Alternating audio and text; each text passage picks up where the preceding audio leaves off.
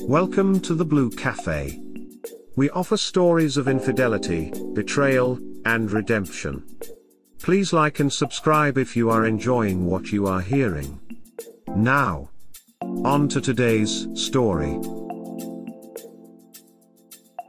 It's been a year since separation. How long until I'm over it? This is my story, be me, 27 years old. Just returning from overseas after a long time away from the US. Haven't lived in one place for a long time because of the military. Get on Bumble and match with a 10/10ths Latina. I'm Latino myself. I am applying for a job in a different state. Get it? Latina, and I were getting along pretty good, so I told her to come with me. Get married the day before I leave. She gets there a month later. She's pregnant the month after. Big shock for all, but I decided to make the best of it. Abortion is her first thought. I don't believe in it. She has a baby, and we are having a great time. Fights every now and then, but overall good. Sex is good. Money is good. Things are hard because there is no help. She has a baby and wants to go to work ASAP. She wants daycare for a less than a month-old baby. I say no. Wait at least 6 months. She is a worker but has no career. Why put my first baby in daycare when we don't have to? She's not a mother first. She hates the new state because no friends and trapped in the house all day. She is able to go to the gym during and work after I get back. I'm supportive, just not of putting my recently born son in daycare. Fast forward a few months, and we go to her country on vacation. All her family is there. She's there for 2 months and I visit in between for 3 weeks. Her family is awesome. They love me. I found a weird search on her phone. Get back to the US and look up her search. It is a site for sugars. Make a fake sugar daddy profile and see her profile there. I want to puke. I want to rage. I want to punch things. Her pictures, in our apartment, with baby treats in the background. I didn't confront her. She still had 2 weeks left in her trip. I try to find an explanation, but I can't. She had told me she was signing up for online classes in her country. Only she needed to take the final exam in person every 4 months. I conclude she was going to date sugar daddies in her country and make money on the side. WTF. File for divorce. Make plans to move back to the original state since my mom is there. She gets back and drops him off with my mom. Get to the new state and have her help me clean the apartment we were living in. She served the day after. Her initial reaction, anon, if you wanted a divorce, why go through all this trouble? She reads the papers. Gets to the prostitute part, and me wanting full custody. Freaks out and starts calling bullshit. I'm a list. I'm not a man for not confronting her. The following months were terrible. Had to wait 6 months to refile divorce because we were no longer living in first state. During these 6 months, I found out that during the 2 years we were married and living together, she had been creating multiple sugar baby profiles and testing the waters. Waiting for the perfect opportunity to be a whore. She creates a new profile in the new state we are living in American sugar baby site. I made a new fake profile. Match with her? Talk to her? Arrange meet-up and an allowance of $1,500 monthly for twice-a-week encounters. Potential for more money if she can meet more. She texts my real numbers saying things like my business will soon be taking off, I'll have more time to spend with my son. She gets to the place to meet with fake sugar daddy. Snap pictures and not mention it. She then texts my real number, it's a prank, smiley face, I knew it was you all along. Finally able to file for divorce in the new state. She has been begging every other month to get back together. I can't. I finally confront her and show her proof. She claims she doesn't remember making profiles. She claims she was pranking me with a new one. She claims she was just curious about what happens on those sites. I'm afraid of divorce. Don't want to lose custody or pay her. I try to keep her calm and we end up fucking during last month of arrangements. We go to therapy. Therapist says she's a strong independent woman, I'm lucky to have her. My gut says she's trash and don't trust her. I'm lonely and want a family for my son. I tell her that divorce is happening, but if she wants to try, she needs to be patient.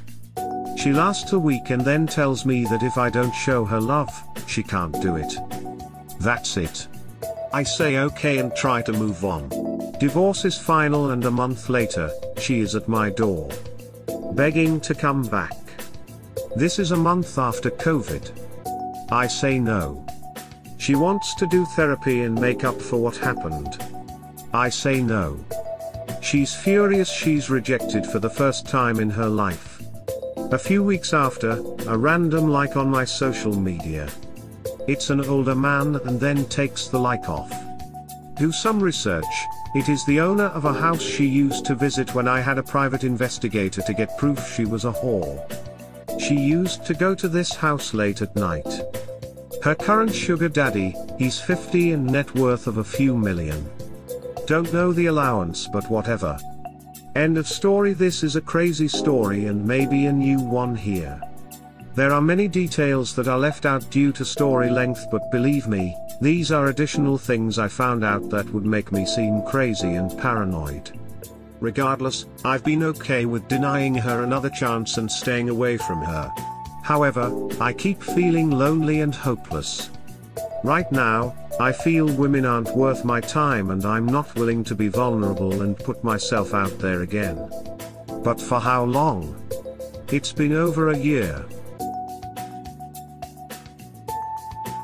Giving advice and actually putting it into action. Rant? I made my original post a few days ago about how I found my ex in a sugar baby website advertising herself.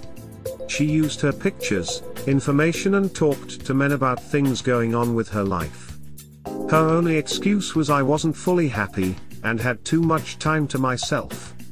Anyways, you can read the story in my previous post. After making that post, I started reading other people's posts and posting advice. Honestly, things I want to be able to do myself when it matters. When the sudden wave of regret, depression and sadness comes crashing on you. That's when applying the things you've learned matters and when you should actually apply the things you do. Today, I had to face my ex-wife because she wanted to see our son. We haven't spent time, 3 of us, since January. It only took 5 minutes of us walking together to go down the rabbit hole and start thinking about what she did, what I could have done to avoid it, how she acted after separation and what happened during the time we were trying to reconcile right before divorce was finalized. I brought up the conversation with her and soon we were talking about the same bullshit, and I asked the stupidest thing ever. Please take down the picture you have of us together as is public and I don't want people seeing it. Absolutely pathetic. She was laughing, joking and even told me she still loves me, but what is she gonna do? Be a nun? Anyways, it isn't just about giving advice to others and reading what people write to us. It is about applying it and making sure you continue with your life the best way possible. Life post-divorce with kids is hard mode. It isn't easy. And hopefully, it is easier than if you would have stayed together and it crashes 10-20 years later. In my case, it was after 2 years. Got 80% custody and only paid for my lawyer fees. I should be more than content with that outcome, but here I am. A year later writing about it on Reddit. Why is there still doubt in my mind? Advice. Long story short, caught my wife of 2 years advertising herself in a sugar baby website while visiting her country. After separation, she made a new profile in the US and we arranged a deal in money for exchange of meet-ups. She claims it was a prank on me, always using her info and photos. She claims to have never done this to prostitute herself, and that it was just curiosity due to depression after moving to a new city with me and getting pregnant shortly after. Anyways, she has never admitted anything. She lies at the beginning and after presented with evidence only claims to have done it for curiosity, nothing else. All the evidence points to her actually going through with it. However, my brain and her maybe lies do gymnastics on me and make me think that maybe it was just curiosity and boredom and not something to prostitute herself. It's already been a year and during this time I have received messages from a woman saying she slept with her fiancé. We tried reconciliation for maybe a month after 6 months of separation. She didn't like I wasn't being loving and told me she didn't have the patience for me to recover. She has slept with several other men, but that's honestly none of my business. She has however told me she loves and that she would get back. I don't want it. Logics say bye-bye. Brain and loneliness tell me to try. WTF can I do? New flair for this subreddit, suggestion. Advice. Hello all, I know I've only been posting on this subreddit for a short period of time. But please, read the entire post as to why I make my suggestion. My suggestion, new flair category.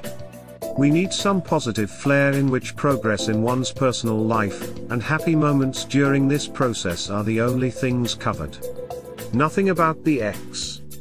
Nothing about cheating. Only progress and how you've been able to stay focused on yourself and away from negative thoughts that haunted you for so long. How you were able to completely forget about what happened and actually laughed and had fun. Today I was driving back with my son from the park and it started raining like crazy. We slowed down and what is usually a 20 minutes drive back home, turned into a 40 to 50 minutes drive. To make it fun, I decided to start playing some rock from the 2000s. Stuff that I knew. Papa Roach, Limp Bizkit, Marilyn Manson, etc. I was yelling the songs and bouncing my head from side to side and laughing at my 2.5 years old. They just have some fun music. And for the entire ride home I was able to laugh and have a blast. Something I haven't been able to do in a long time. I got distracted and the music stopped for 2 seconds. My ex came into my mind. Not now. I went back to Last Resort by PR and kept laughing. It was some silly fun but something that was really able to keep me away from thinking about my last year and its sorrows. I think that yelling and endorphin release helped the rest of the day as I have been in a really positive state of mind and been hopeful about my future. Where I'm trying to get here is that sometimes we get so used to having fun with our ex-spouses that we might forget how to have fun alone. How to entertain ourselves without the need of that person who hurt us. While I'm not suggesting in any way that venting doesn't help, sometimes we need to be able to say what made us happy during this recovery process and share it with others so that it can maybe spark some creativity. Energies, positive and negative, are contagious. And while we're reading the posts of those in need to vent, probably me in the near future, we might need some bleach and read how some others have been able to have moments of happiness. Anyways, thank you all for being so supportive since I've been posting. Now. She wants to talk again? Rant? Ever since the separation, little over 1.5 years, I've tried to work things about so that our son can maintain a routine. Even with 2 different homes. At least with similar sleep/bath schedules, eating breakfast in the morning, etc. multiple times, I was told to just respect the fact that we make different decisions and have different cultures/values. So, about a month ago, I decided to block the ex on absolutely everything I could and only maintain communication via text/call for the sole purpose of co-parenting. Actually, the only thing I had left to block was WhatsApp, where I wanted to keep my profile pictures private. Last Sunday, it was her birthday and my weekend with him. She didn't ask to swap weekends or for him to spend the day with her. She texted Saturday at 9 p.m. to see what I had planned with him because she wanted to see him. I texted I would be going to the Best in the Am. Ignored. I then came back from the beach and texted her I was back. Ignored. Monday she texted thanking me for making her day better by bringing her son to her so that she could hug and kiss him. Sarcasm, OFC. We had agreed last Monday to talk in person about our son because he was putting up some fits. He's 2.5 years old. A behavior he hasn't done with me. But she insisted, and I agreed. Monday came, the day after her birthday, and she couldn't meet. She wanted to meet today and I don't see the need for in person. Talk about our son has always been her excuse to start talking about reconciliation. And suddenly, I'm the bad guy. I don't want the best for my son and he's not going to grow up normal, because I don't want to be friendly with her. I really should have thought who I was having a kid with.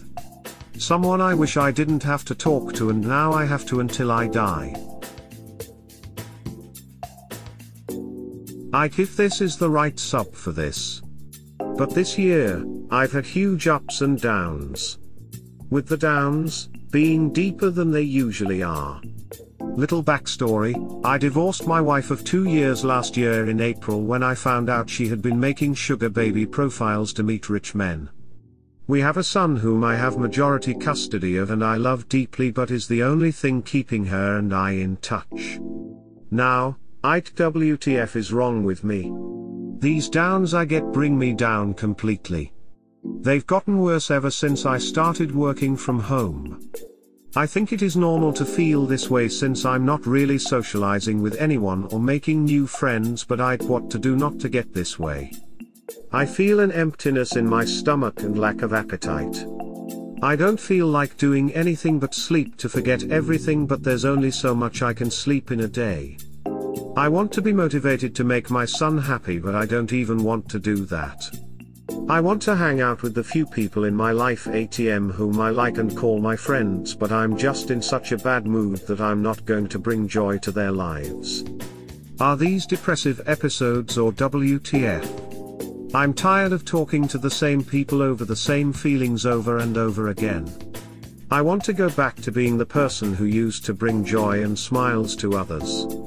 But in reality, I just feel weak and a load on everyone's back, even though on paper I'm successful and doing well for my life at my age. Great job where I recently got promoted and about to get my master's. WTF to do TBH. Who to turn to stop feeling this way, and I don't want to get close to people unless I'm ready and feel like I'm gonna bring joy to them. However, I don't want to be alone anymore. Apathy is the only way to keep them away. Rant. Little summary on my history: been separated for a year and a half. Divorced since January 2020.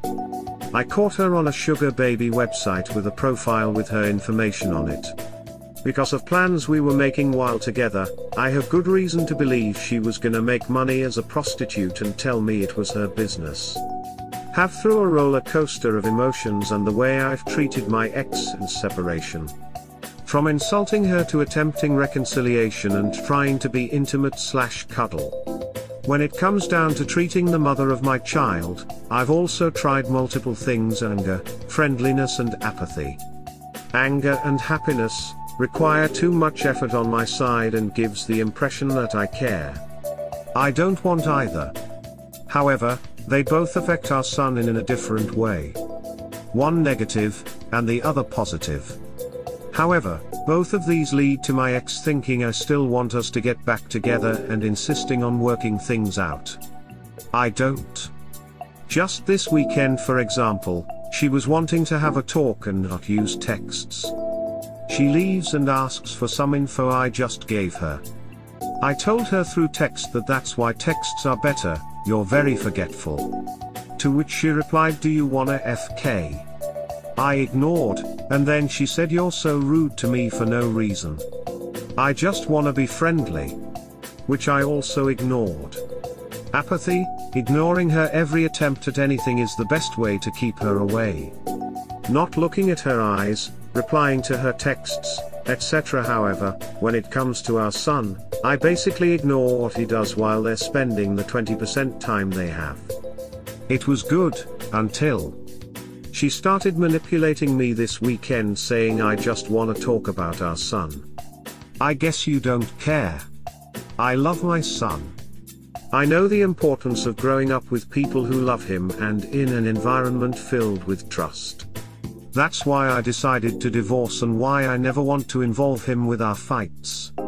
Mommy and Daddy divorced, but we still love you. Whenever you want to spend time with me, LMK, because I'll always be down.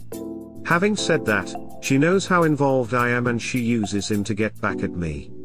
I don't want her manipulating me again, but what should I do long term? Why do I even bother? Every attempt at reconciliation fails due to me not acting loving. Advice. Long story short, 1.5 years since separation. 6 more plus since divorce. Caught my wife on a sugar baby website. She recently confessed it was because she wanted money but never slept with anyone. We didn't lack anything financially, but she didn't feel trusted or secure due to me not adding her to the bank account. Since separation, she's been doing her own thing. I even caught her on another site with a fake profile and she claims that was to prank me. She says she knew I'd be looking for her, but the profile, pictures and conversations we had, not to say her showing up to the address, didn't seem at all like a prank. Reconciliation number 1, divorce was a must for me. I wasn't going to trust half of my life to someone who disappointed me so badly. We attempted to work things out and I told her what I needed from her. Delete her social media and have patience. This wasn't gonna be easy. 14 days in, she sends a picture of us telling me she loves me. I didn't reply. Next morning, she says she can't take it anymore, she doesn't feel loved. Reconciliation number 2, after number 1, she went to online dating and whatnot. We have a son together and we were arguing more than normal. One day, we decided to sit down to talk about him. One thing led to another and we had sex. And then again. And then we talked about maybe getting back. So here I am, a week post talk and she's done because, A, I didn't text or call at all yesterday, B, when she came to my place I didn't look happy to see her. Take it, I had to bathe, cook, feed, clip nails, etc. Our son and I had a really busy day at work. She jokingly asked what I was cooking for us for dinner, to which I said nothing, I was tired and just wanted to relax. So, I don't even know why I'm making this post. I'm not sure if I want to move on without her or not. Life is very lonely right now. I'm in a city where I don't have friends. My mother is nearby, but there's issues with her and she makes life a little more difficult than easier for me. And both, my ex and I, are socially equal in the sense of how many people we know. I've dated some girls, but I'm so bitter and untrustworthy that I don't even enjoy having sex unless I'm drunk and stop worrying. My ex messed up, I messed up, and I sometimes think it is worth rebuilding.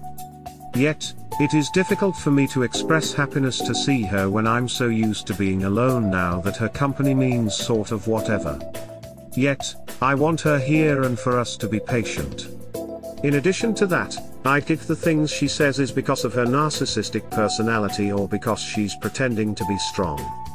Things I shouldn't ignore because they are red flags and she's telling me who she is. Things like I know how great I am. How hardworking, funny and charismatic I could be with anyone, but I chose to be with you. I'm happier now without you than I was with you. While it may sound like a dumb question, there's also the look at actions, not what they say.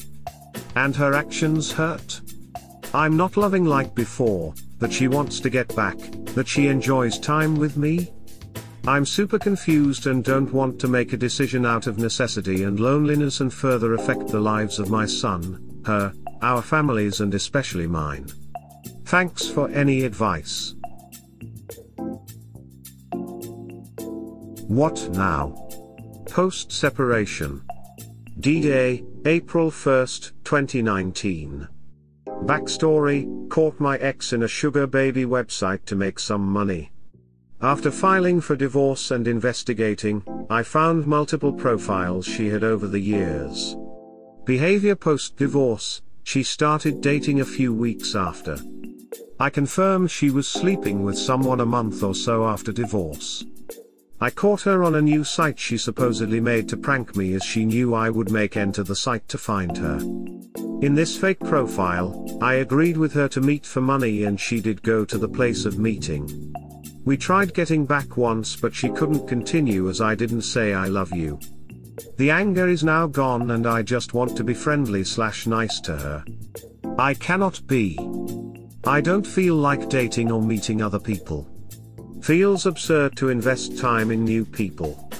Sometimes the idea of getting back with the ex is easier, as is someone I already know.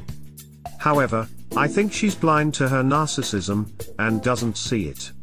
Telling me things like people are dying to be with me and here you are, ignoring me.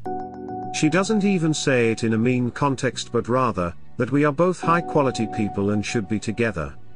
We have a son and want the best for him. I feel bad that my son is spending more time with me than her, but she drove me to this. I just wanted to vent a little, I guess. There's no point to this post except that I hope I can meet someone enough for me to be in fantasy land again. AITA for following the divorce decree with my daughter tonight. Not the a-hole? I caught my ex on a sugar baby website last year. She was trying to get money on the side from men. I didn't trust her and so I filed for divorce. I think it is best to have separated when my daughter was 2 years old rather than when she was a teenager. And, while the separation won't affect her as much, it still will growing up. Especially if ex and I are having issues co-parenting. This week sucked. Tuesday was her birthday, and today is Thanksgiving. Tuesdays are with mom. However, because of the time sharing we agreed to, I got to spend 8:30 p.m. Thursdays are my day. Because of the year, I get to spend dinner with her. However, she wrote today, a few hours ago, I have dinner to go to. I will pick her up at 4 p.m, since you got to spend last Thanksgiving with her. I obviously said no. Especially since a few weeks back, when I was trying to negotiate our time for Christmas, she said that I'm going to follow the divorce decree and that's it. Even though I was trying to split those last 2 weeks. One with her and one with me.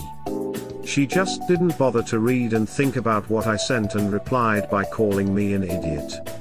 And so today, I replied with a pic of that conversation and politely said tonight is my turn. She went back to psychological warfare saying I wasn't doing what's best for our daughter, etc. AITA for enforcing this decree. A slip-up resulted in an STD.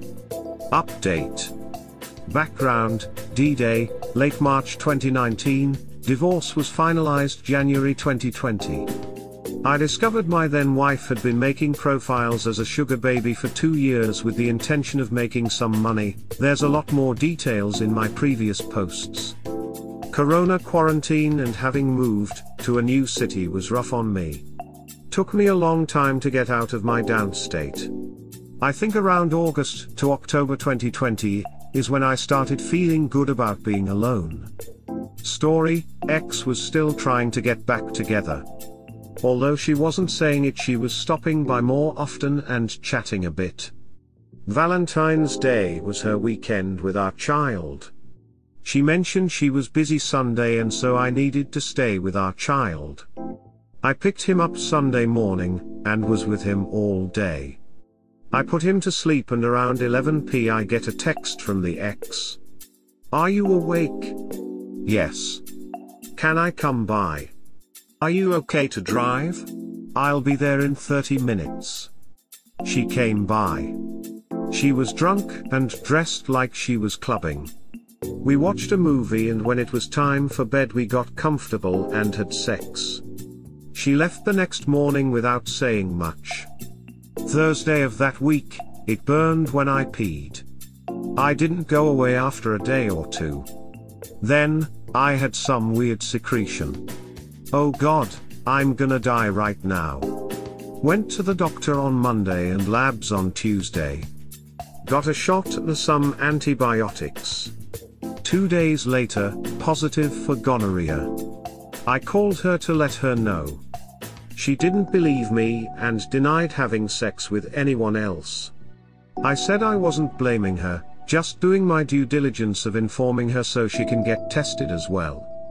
That evening, she came by after doing her research. She confessed that she has had sex with other people but with protection. I didn't care.